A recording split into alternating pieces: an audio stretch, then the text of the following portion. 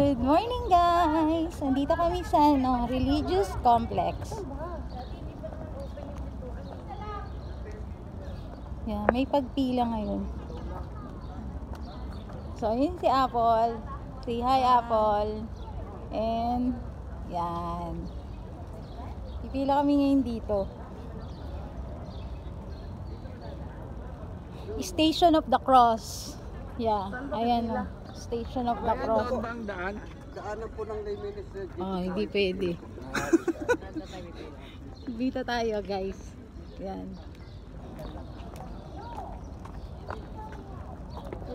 Ball, dito ka oh. Daanan din ng palit yan. Napilaan po yung mag-road limit. Kaya tao po. Sabi, okay lang tayo dito pumesto. Ay, B, may palaspas. Oo. Tara, kuha tayo dun oh.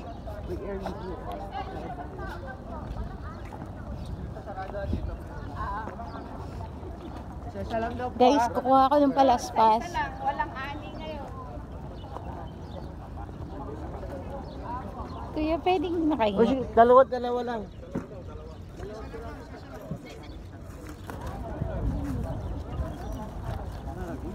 Abe. Paul! George! Kumuha na ako. Isa na lang isa. Para tigtatlo tayo. Guys, so. Dahil mamaya po wala akong magbibili sa palaspas sa loob.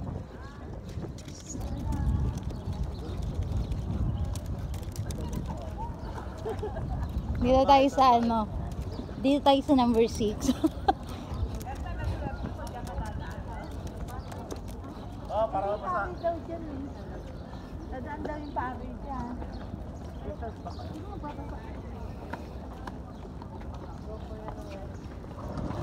Doon sana ako guys sa 6. Okay na dito. Kay 5. Timing din yung simba natin.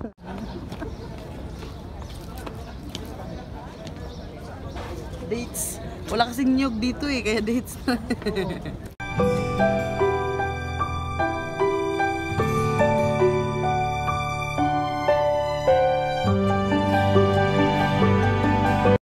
Hello guys, meron na naman ako nakitang taga Santa Cruz. Si ate, ayun o. Ate, mag-hi ka.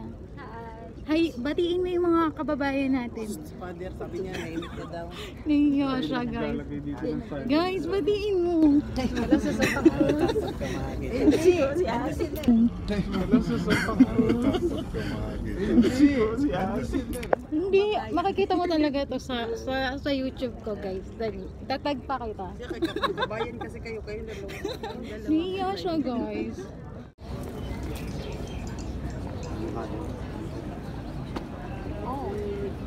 Bro, balik lang ako. Dito ako sa simbahan. Sinikap nating unawain at tuparin ang ating pananagutan sa Diyos at sa kapwa-tao, alinsunod sa aral at halimbawa ni Kristo. Kaisa ng buong simbahan, sinisimulan natin ngayon ang mga mahal na araw. Si Kristo ay matagumpay na pumasok sa kanyang lungsod upang tuparin ang kanyang gawain bilang Mesiyas, ang magpakasakit, mamatay, at muling mabuhay para sa ating kaligtasan. Taimtim nating saliwain sa alaala ang kanyang pag-aalay ng sarili para sa kapwa at sundan natin siya ng may buhay na pananampalataya. Kaisa niya sa pagdurusa sa krus, tayo nawa ay makahati niya sa kanyang pananaig sa kamatayan at sa kanyang bagong buhay.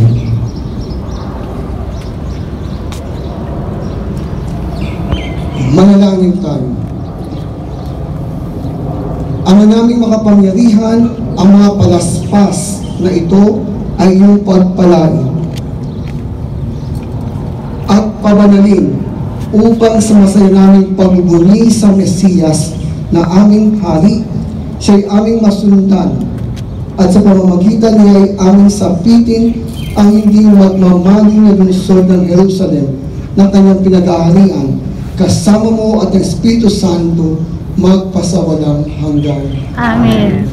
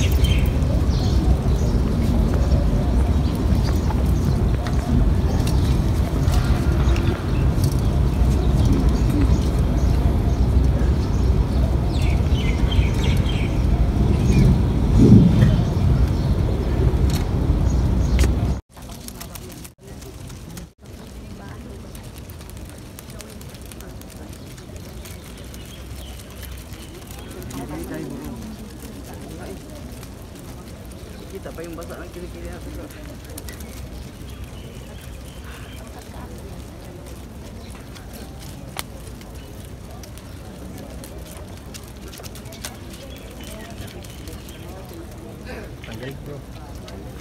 More blessing, God. Wala pa na ito. Ay, dito na pala. Na-bless niya dito. Ito. Bendo. Gusto ko yung basta. Ito dito. Sumayo ang Panginoon. Ang mabuting balita ayon kay San Lucas. Thank you po. Nagpauna si Jesus patungong Jerusalem. Nang malapit na siya sa Bethphage at Betania, kayo sa susunod na nayon. Sa pagpasok dooy, matatagpuan ninyo ang isang biserong asnong nakatali. Hindi pa ito nasasakyan ninuman. Kalagin ninyo at dalhin dito. Kapag may nagtanong kung bakit ninyo kinakalag, sabihin ninyo kailangan ng Panginoon. Kaya't lumakad ang mga inutusan at natagpuan nga nila ang asno, ayon sa sinabi sa kanila ni Jesus. Samantalang kinakalag nila ito, tinanong sila ng may-ari, bakit ninyo kinakalag iyan? Kailangan ito ng noon, tugon nila. Dinilangla kay Jesus ang asno, at matapos isapin sa likod nito ang kanilang mga balaban, siya'y pinasakay nila. Nagpatuloy si Jesus sa kanyang paglalakbay at sa kanyang daraanan na may inilalatag ng mga tao ang kanilang mga balaban. Nang malapit na siya, palusong na sa lipis ng bundok ng mga olibo. Nagsigawan sa galak ang buong pangkat ng mga alagad at malakas na nagpuri sa Diyos dahil sa mga kababalaghang nasaksihan nila. Ang wika nila, purihin ang hari na dumarating sa ngalan ng Panginoon. Kapayapaan sa langit, purihin ang Diyos. Sinabi sa kanya ng ilang pariseyong kasama sa karamihan, Guro, sawayin mo ang iyong mga alagad. Sumagot siya, sinasabi ko sa inyo, kapag tumahimik sila, ang mga bato na ang sisigaw. Ang mabuting balita ng Panginoon.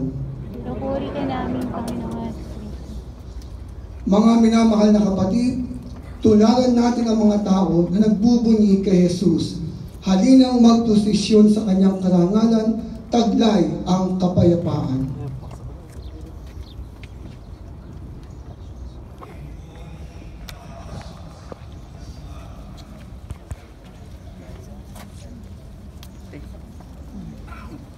Kuya, papasok na.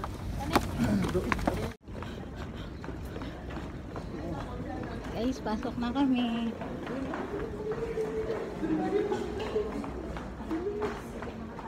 Guys, pasok na kami. Well, actually, wala pa namang tao sa loob.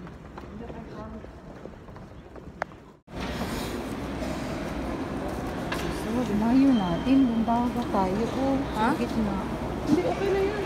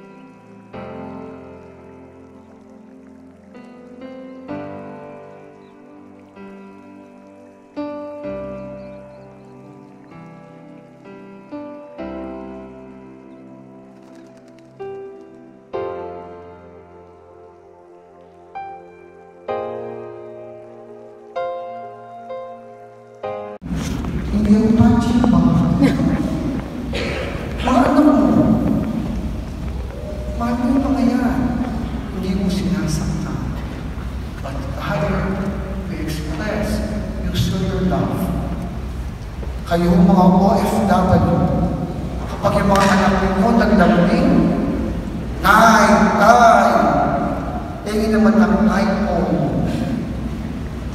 Kaya kayo, ang gagawin ninyo, magsa-sideline, maghahanap pa ng ibang trabaho, 1, 2, 3, very passionate na maghahanap ng sideline para makabili ng iPhone para sa mga anak. Amen? Amen. Pag uwi sa Pilipinas ng iPhone, isasama.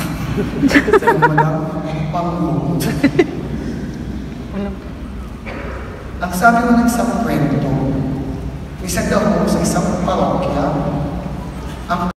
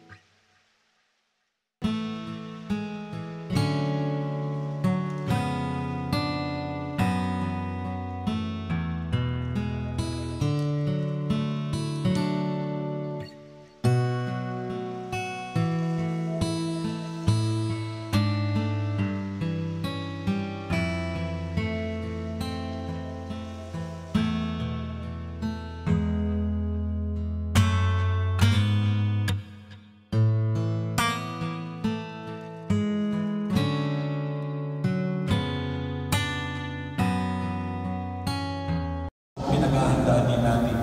Kaya sa pagdating ng tinatawag na Paschal Mysteries of our Lord Jesus Christ, yung Huwebes Santo, Biyernes Santo, at ganoon din Sabado de Gloria at ang muling pagkabuhay, bago tayo tumungo o dumating sa mga araw na ito, ang isa sa pinakamahalagang paghahanda na gagawin natin mga Kristiyanong Katoliko, at ito yung pangkaraniwan natin ginagawa sa ating bansa, ay ang paghahanda ng ating kalooban, ng ating mga puso, sa pamamagitan ng pagtanggap ng sakramento ng kumpisal. Okay? So, kaya ipinapaalala ko, tayo ay kailangan maghanda sa mga araw na ito sa pamamagitan ng pagtanggap ng sakramento ng kumpisal. So, tayo mga Pilipino, tayo ay mga santo na dahil walang nangungumpisal, no? So, mamumpisan dapat tayo kapag araw ng mga tinatawag na Semana Santa. Kaya ito ini-encourage namin, no? Lalo higit sa darating na Lunes Santo, Martes Santo, at Miyerkules Santo. Ito ang mga araw na inilaan ng ating parokya upang tayo pumunta sa simbahan at magumpisal, at meron tayong mga available na mga bani. Kung nahihiya kayo mag-umpisa sa akin, huwag kayong mag-alala, nandiyan si Father Francis. Kaya niya mag-umpisa simula 8 a.m. hanggang 9 p.m. Sa araw nito, ng Lunes Santo, Martes Santo, Miyerkules Santo, inanaw sa atin sa umaga, 8 a.m. hanggang 11 a.m. So pwede kayong pumunta kung wala kayong pasok sa umaga para mag-umpisa. Kung sa hapon naman available,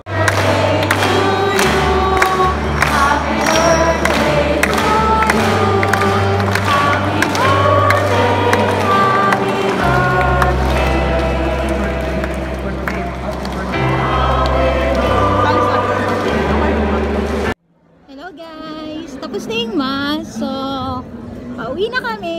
Yan. Pauwi na kami.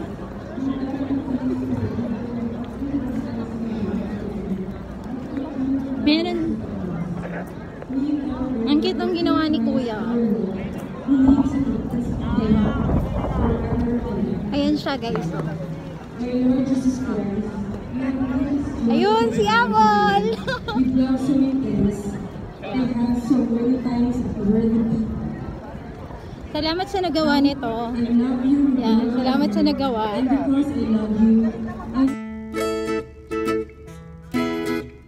Labasan ka, kaon, maguli, gutom na po.